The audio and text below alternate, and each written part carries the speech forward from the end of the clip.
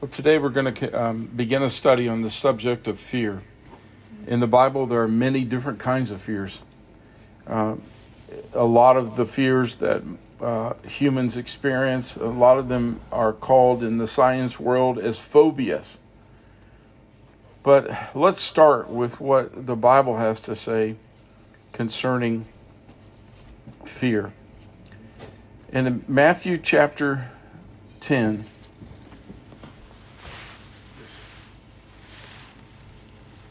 you know what, let me just open it up here and make sure I'm giving it to you in good context.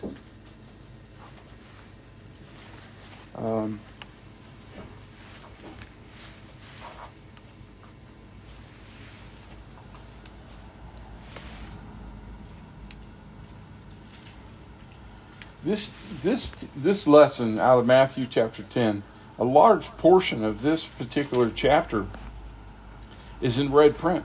Mm-hmm. And it's talking about Jesus sending out the 12, and he gave them very, very specific instructions. So for the sake of our understanding, let's see what Jesus had to say about what a disciple should take with him and how he should interact, because it leads up to the instruction regarding fear. And whether you like it or not, if you're a follower of Jesus Christ, you are going to run into hills, valleys, troubles, storms, peaceful days, and not so peaceful days. Mm-hmm. Agreed? Agreed. So here in Jesus, this text in Matthew chapter 10, it says, "And when he had called his 12 disciples to him, he gave them power over unclean spirits to cast them out, to heal," it says, "to heal all kinds of sickness and all kinds of disease." So he's equipping them. First thing you have to understand is that Jesus is the equipper. He blesses you with power, with guidance, with gifts, with talents, and with instruction. Mm-hmm. And when you follow those or use those or are allowing your life to be utilized by them, that's how the reflection of Christ comes about in the earth. It's because the disciplined followers reveal the glory of God. In other words, when you love someone that's not lovable, or you're loving someone that's an enemy to you in the world, that's so far against what the natural world would expect from you. Mm-hmm. So he's equipping them and giving them power over evil forces. Now, what does that say? It says these forces are real. Mm-hmm. And they manifest through people, sometimes visibly and sometimes not so visibly. I mean, I've walked up to a woman recently, and I was standing behind her, and she looked at me, and then this glare came in her eye, and she growled at me. I've only seen that one other time, and it was the woman on the other time was full of the devil. Mm-hmm. So these spirits, they can occupy humans. Mm-hmm. We've seen from the scripture that that Jesus sent them into pigs. Mm-hmm. And the pigs lost their mind and ran off the side of a mountain and were killed. So, just a few points right out of the gate. Jesus is equipping his disciples and he gives them power. What does he give them power over? Unclean spirits. Now, what are you supposed to do with this power? The Bible says that they cast them out.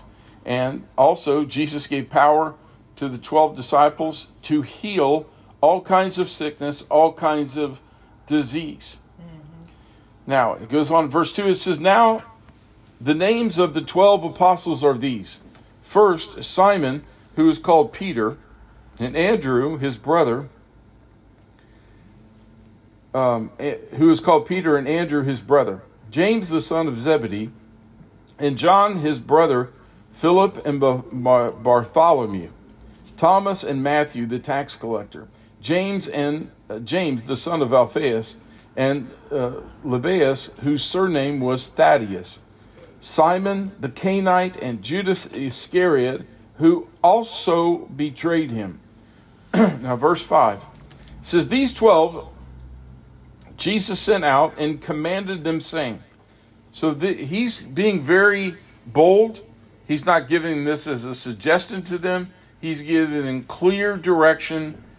It says he commanded them. It says, do not go into the way of the Gentiles, and do not enter into the city of the Samaritans. So now he's defining what people they should go to and where they should not go. Okay? It says, but verse 6, but go rather to the lost sheep of the house of Israel. And as you go, now he's given really detail, lots of detail. Preach, saying the kingdom of heaven is at hand. Heal the sick, cleanse the lepers, raise the dead, cast out demons. Freely you have received, freely give. Provide neither gold, nor silver, nor copper in your belts, nor bag for your journey, nor tunics for your sandals, nor staff, semicolon. It says, for a worker is worthy of his food. Now, whatever city or town you enter, inquire who in it is worthy, and stay there till you go out. And when you go into a household, greet it. If the household is worthy, let your peace come upon it. Do you realize that your presence and your blessing can change a household? Yeah. Why? Because the Holy Spirit is on the inside of you. And when you bless, if you look in the Old Testament, when the patriarchs blessed their children, everything they said realized in their lives. That's the reason I say, God forbid, do not curse your children. Do not curse them. Not for any reason. Do not curse them. Amen. Redirect them, discipline them, but don't let your mouth curse them. Rather, bless them. Bless them. Use the power and the blessing of your authority in Jesus Christ to bring blessings to them, not destruction. Amen. It says, and whoever,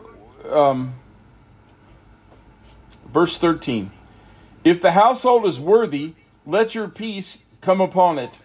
But if it is not worthy, let your peace return to you. And whoever will not receive you, nor hear your words, when you depart from that house or city, shake off the dust from your feet. Assuredly, I say to you, it will be more tolerable than the land of Sodom and Gomorrah in the day of judgment than for that city. Now, do you see? That's the reason the Lord instructs his children, be kind to strangers. It very well could be an angel that you're unaware of. Amen. Okay? And it says in verse 16, behold, I send you out as sheep in the midst of wolves. Therefore be wise as serpents and harmless as doves. But beware of men, for they will deliver you up to councils and scourge you in their synagogues. You will be brought before governors and kings for my name's sake, as a testimony to them and to the Gentiles. But when they deliver you up, do not worry about how or what you should speak. What is this teaching? And what is it displaying here? Complete dependency on God, because you believe in his presence in you. Amen. These are disciplines for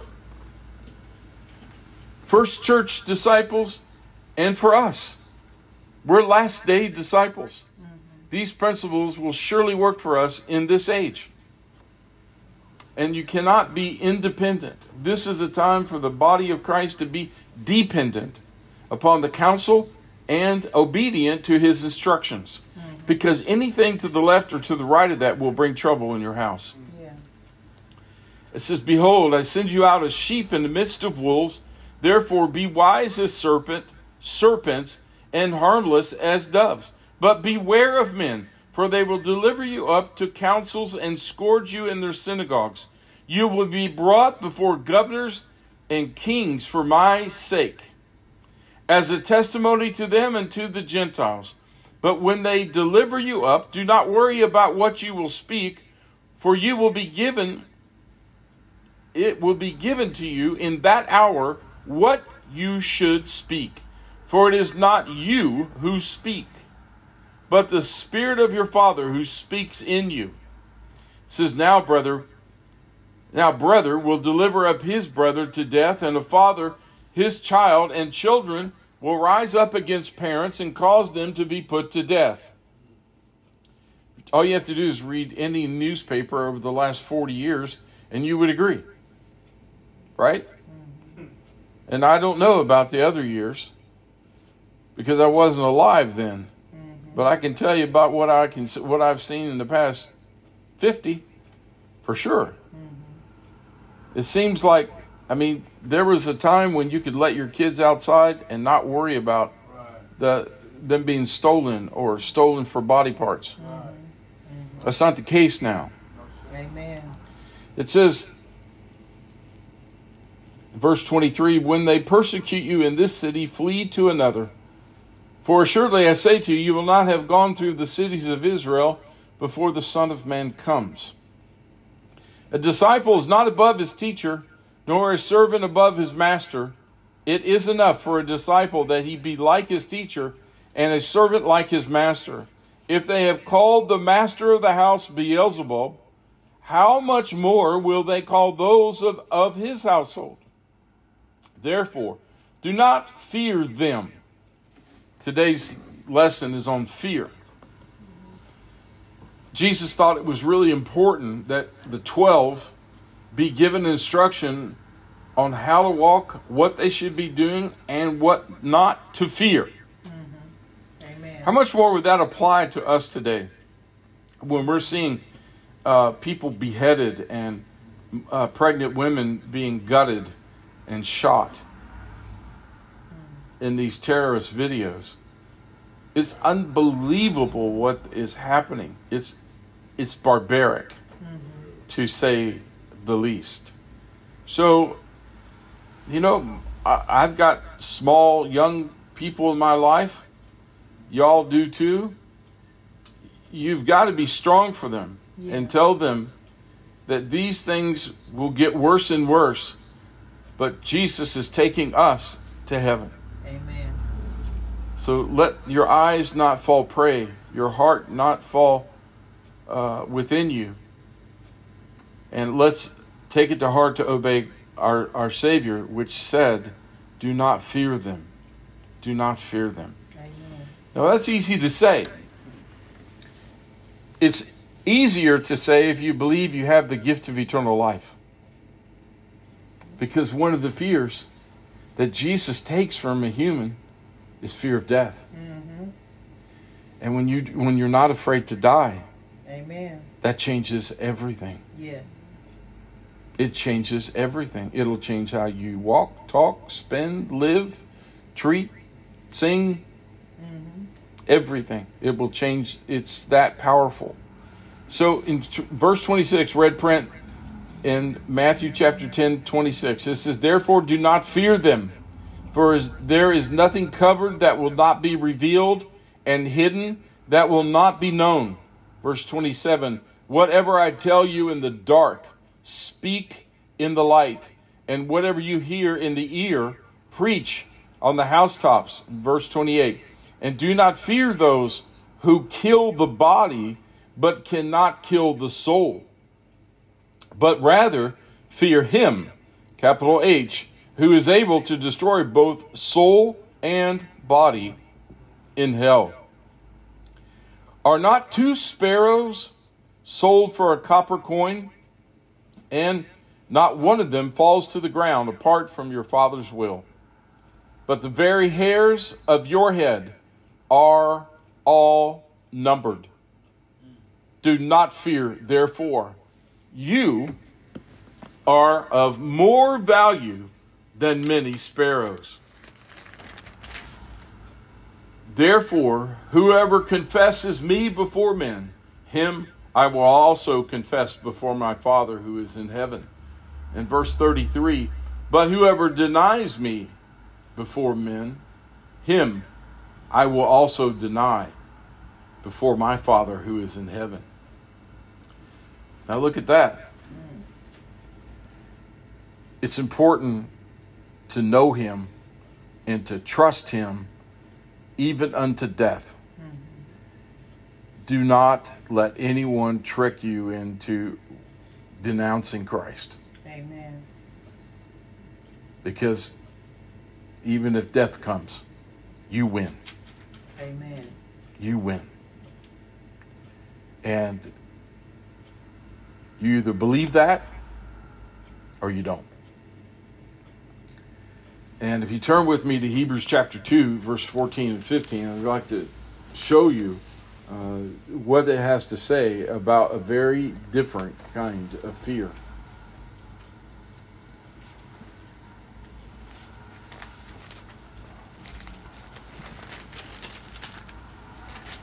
Turn to what now? Hebrews chapter 2.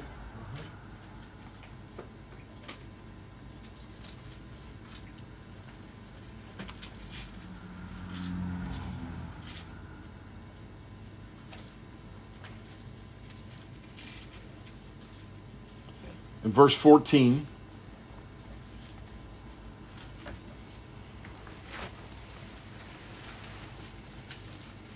Amen.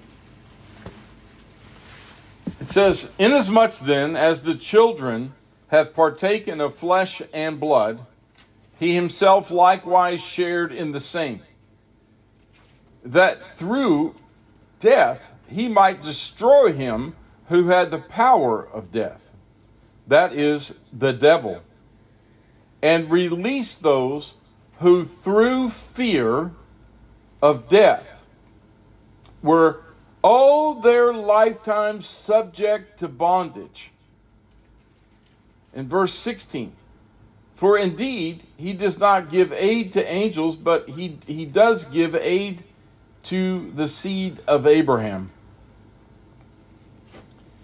Therefore in all things he had to be made like his brethren.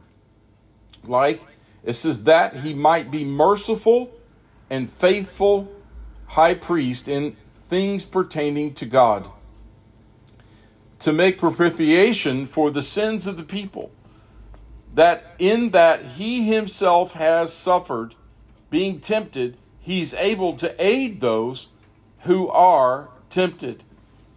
Our key verse here begins in verse 14.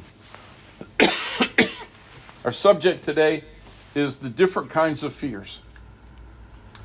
Now, in our last look in Matthew chapter 10, we have a clear command not to fear, and we have a clear command to recognize whom we should fear.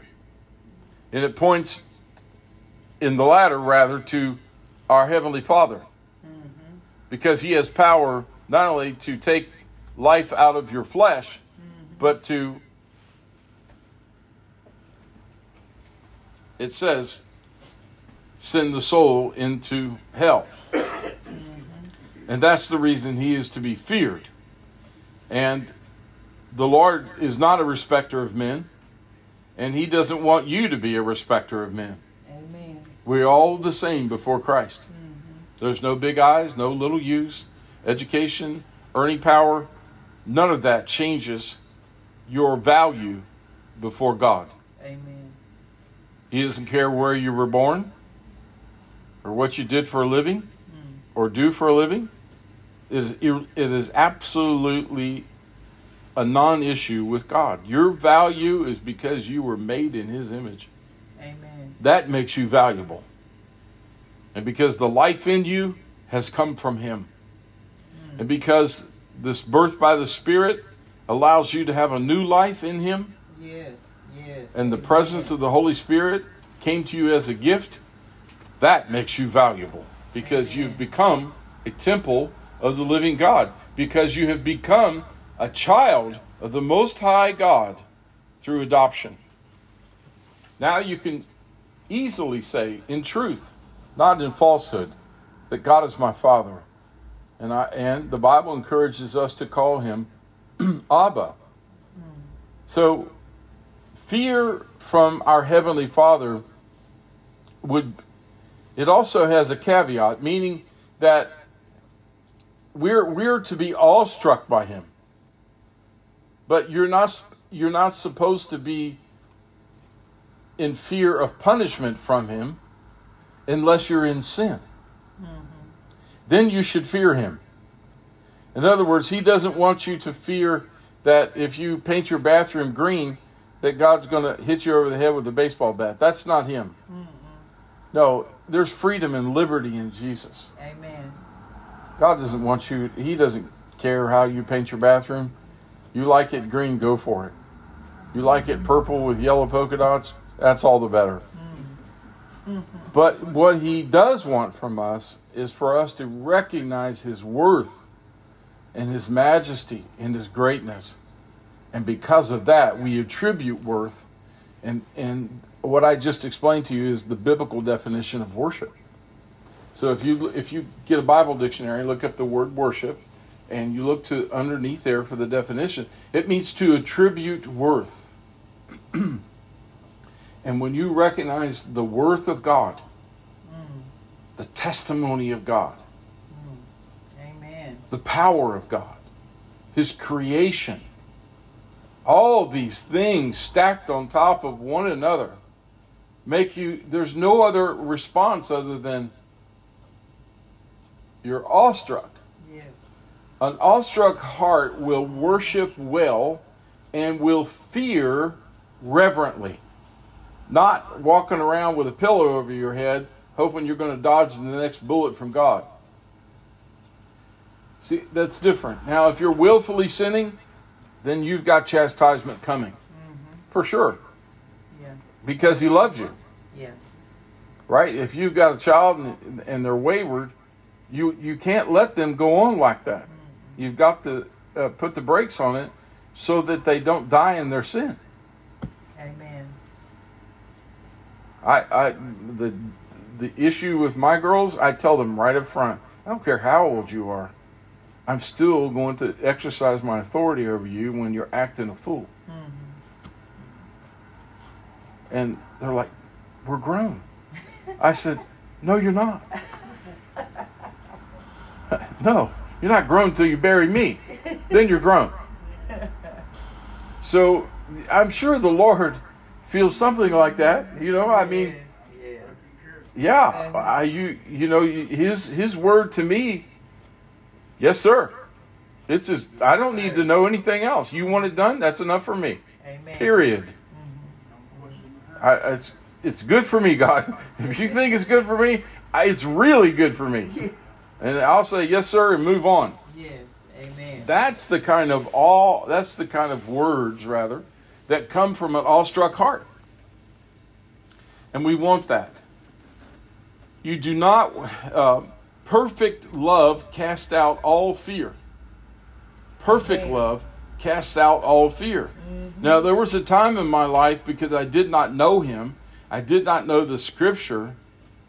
In the beginning of my walk with him, I had this picture of God in the heaven with a big baseball bat waiting to whack me, on my head. The big grandfather with a big baseball bat. Okay, thou shalt not do that. I've come to know him. He doesn't operate like that.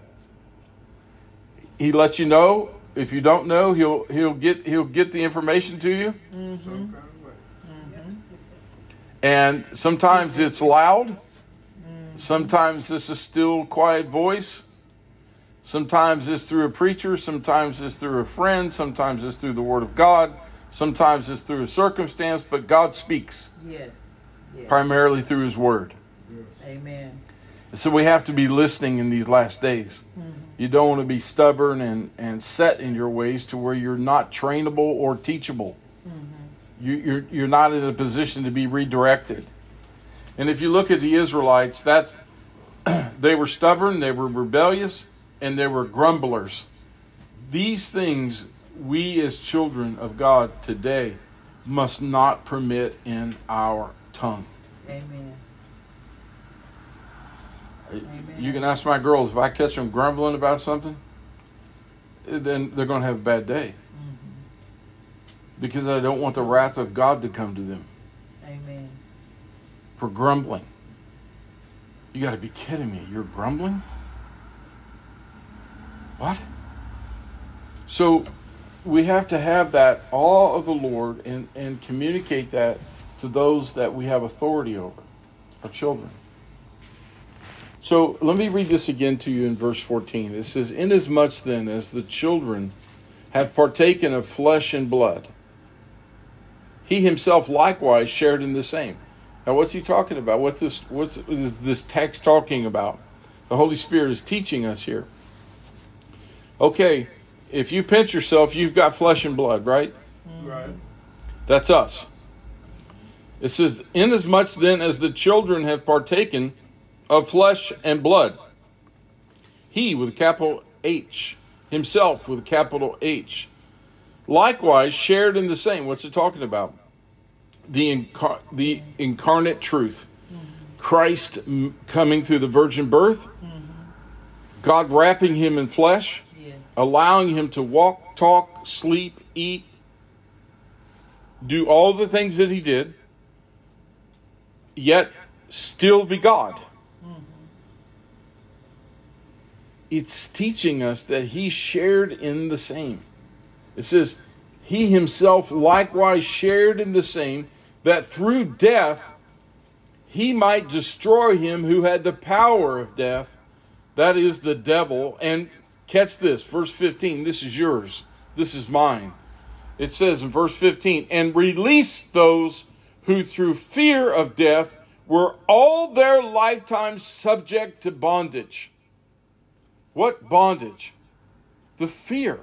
Fear wraps us up in bondage. Okay? Amen. Fear wraps us up, and it creates such a terrible chain that we're paralyzed. There are earthly fears that I'm sure all of us have had some, or maybe more, that I don't like to get on the ladder at 40 feet. Nope. I quit that. In my 20s, I gave that up. I don't get on ladders at 40 feet anymore. Amen. Why? Because I get spooked up there. Is that a fear? Yes. Yes. Is that a good fear? Maybe. Because I get shook up and I get nervous, and the next thing you know, I'm sweating and I got to get off that ladder. So there's an example of a real life fear that paralyzes even big guys like me. So are there different kinds of fears? Yes. Is there the fear of God that we should have? Yes. Yes. Yes, there is. And it's not him beating you with a bat. It's you being struck by his greatness and humbling yourself before him. Amen. And saying, "You are all in all, and you're all that I need. Amen. You're all that I need, Lord. I don't need anything else. Everything comes in you. Yes. My provision comes from you.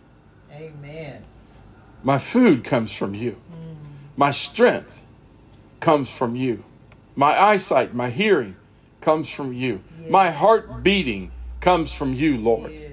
Yes. You see, Thank you. and I could go on for an hour announcing things that he does that he rarely ever gets thanks for. Yes. That has to change for us. Amen. Because if there's one thing you want to be known for and you want to be faithful to, is be faithful unto death, to be found a true worshiper before the Lord. And if you've got the fear backwards in your heart, you won't worship him freely. You'll be worshiping in fear. Don't let Satan trick you. That's not God. He loves you. Yes. And he showed it when he allowed his son to pay your sin debt. That's true. So if you're struggling with, I didn't pray 47 times this morning, and I didn't make my bed this morning, and I forgot to clean the bathroom, I'm sure God's on his way to punish me. Wrong. Yeah. So wrong. He loves you because you're made in his image. Amen. Let that free you today. Yes. He loves you Hallelujah. because you're made in his image. And the things that you should do, you'll get around to them. Yes. And the things that you should be, he's at work in you. Yes. So don't give up on yourself and stop being so hard on yourself. And stop fearing him out of the wrong box. Mm-hmm. You have an awe of him because of who he is. Yes. Amen. Amen. There's no one like him. Mm-mm. Nobody can speak planets into existence. No one has the power to turn an entire generation of hearts off in 1 minute. Read the Bible. When the Assyrians came, 173,000 of them lost their lives in a moment. Wow. That's a lot of folk. And so these are just a couple of the kinds of fears that the Bible talks about. And can you believe I'm completely out of time? I was just getting started. That's not fair. That is not fair. This poor clock. Oh boy. Amen. Yeah.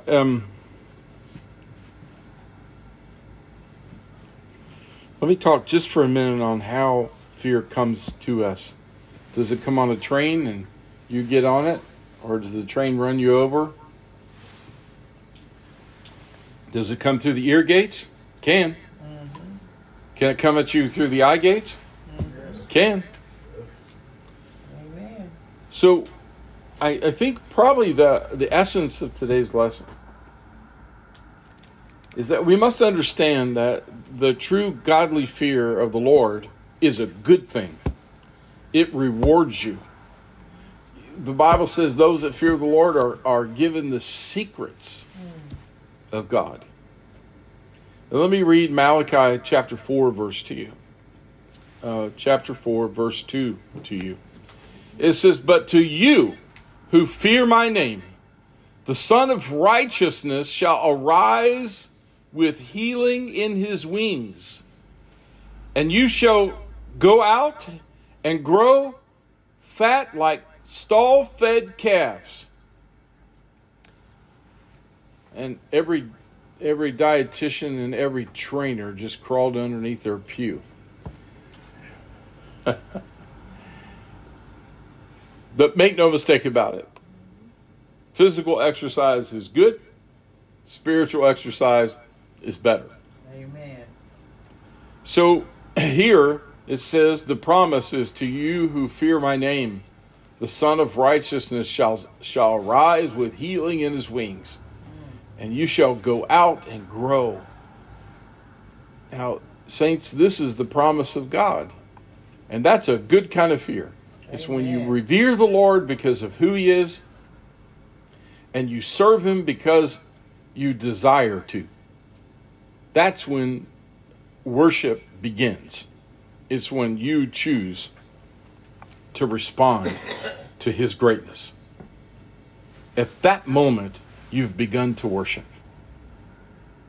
There are things we can do that express our worship. If you look through the Old Testament, every place you find the word worship, you find someone on their knees. Mm-hmm.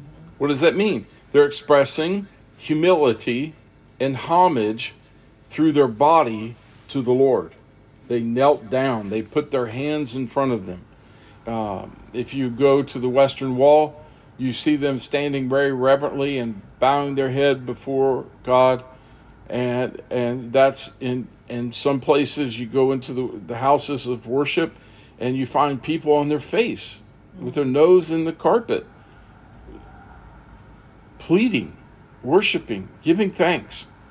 These all are expressions of humility, and they display an awestruck heart.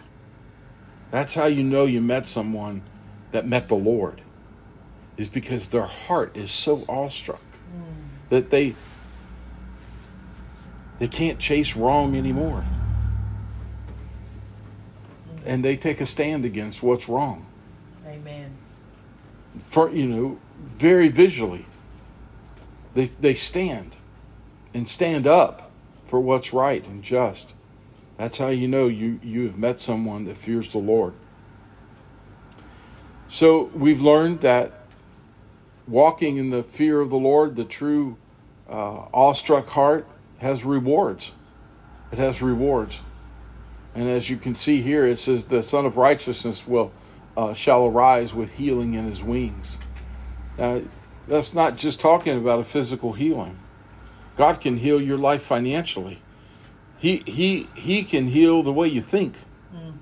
He can change the way you think. Amen. He can give you new values and tear down old ways of stronghold thinking. You say, what is a stronghold? It's a mind that simply will not change. A fixed mind that will not change, no matter what the devastation is or what the situation is. No.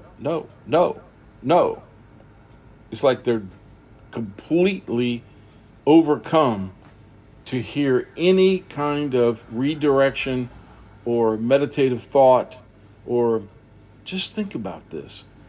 No, I'm good.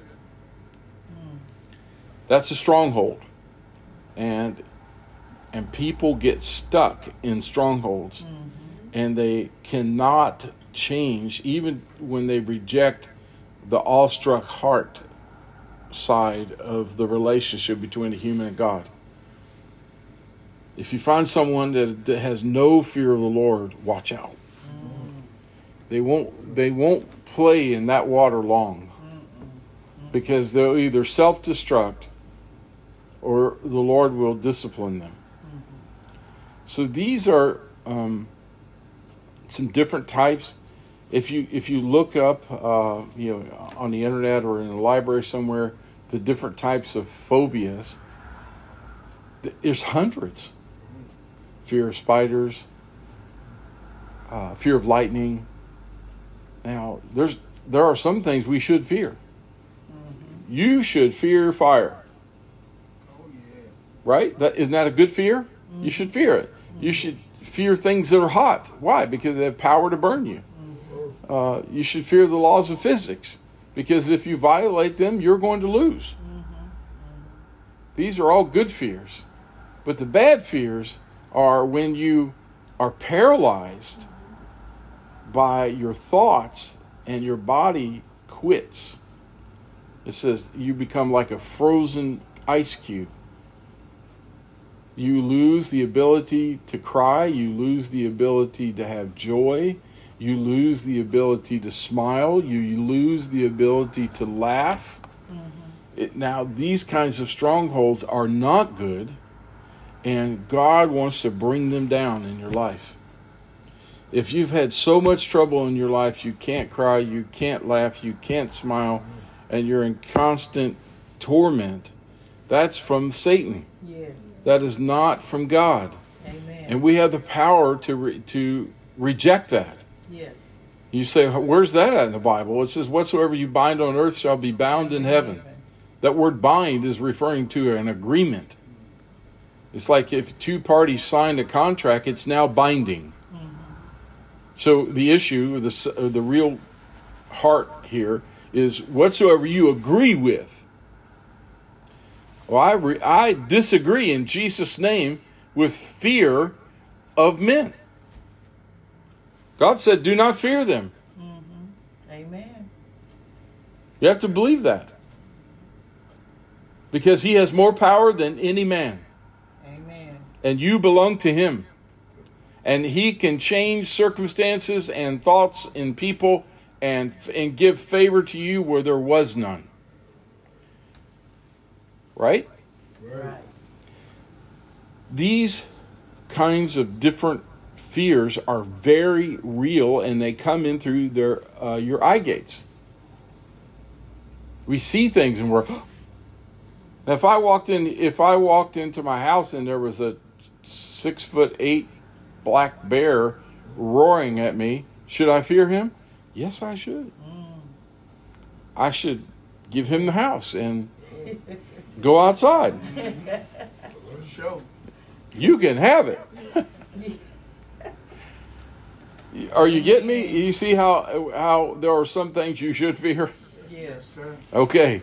So I'm not saying don't fear everything. Fear what God says is what you should fear. Amen. And don't let the eyes of little faith keep you in a place of bondage. God is with you. He's present in you. And he loves you deeply. And he's compassionate. And he's forgiving. Yes. And his mercy renews every morning. Every morning. Every morning. Thank you. His mercy is there for you. Thank you. So be encouraged, those of you that have been under self-condemnation.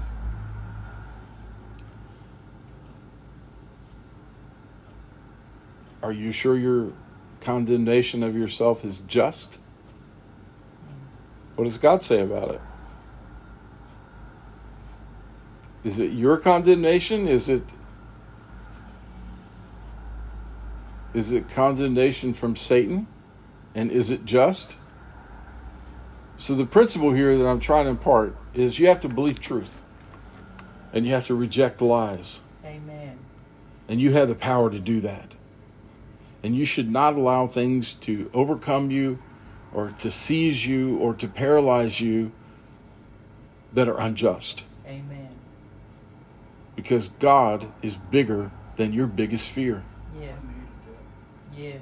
Yes. You hear me? He's bigger than your biggest fear. Yes, he is. Yes, he is. And don't just lay down and roll over. No. Enter his gates with thanksgiving. Kneel down in a worshipful position and praise him, and let your requests be made known to your God. He said, you have not because you ask not. Amen. Don't be afraid to ask for the impossible. Do not be afraid to ask for the impossible. He's bigger than the impossible. Amen. Our God is great, and he is to be feared. Awestruck heart. If you don't have it, pray for it. Yes. For years I prayed that. And here, I did. I come in the sanctuary and spend 6-7 hours with my head on the floor, and I knew how terrible of a man I was. And I knew how hard-headed I was. And I knew I did not have the true fear of God. I pled with him for hours on end and asked him to give that to me. Yes. And I believe by faith I got a little bit. Amen. Not as much as I believe I want, but I believe I got a little bit. And it'll change your life. I can assure you, you will treat people differently. Your walk will be different. Your talk will be different. Your prayers will be different. Your goals in life will definitely change. And you'll just trust him for everything. And you have to start with, yes, I believe that you are with me. Amen. You're not alone. Yes, Don't ever believe. think you're alone, because you're not. Amen. The Holy Spirit's on the inside. And the Father is there, and so is the Son. So you be encouraged. His love for you is bigger than your biggest problem. And make sure you're not fearing things you shouldn't. Amen. Be free in Jesus. Where the Spirit of the Lord is, there is liberty. Liberty. Thanks for letting me share.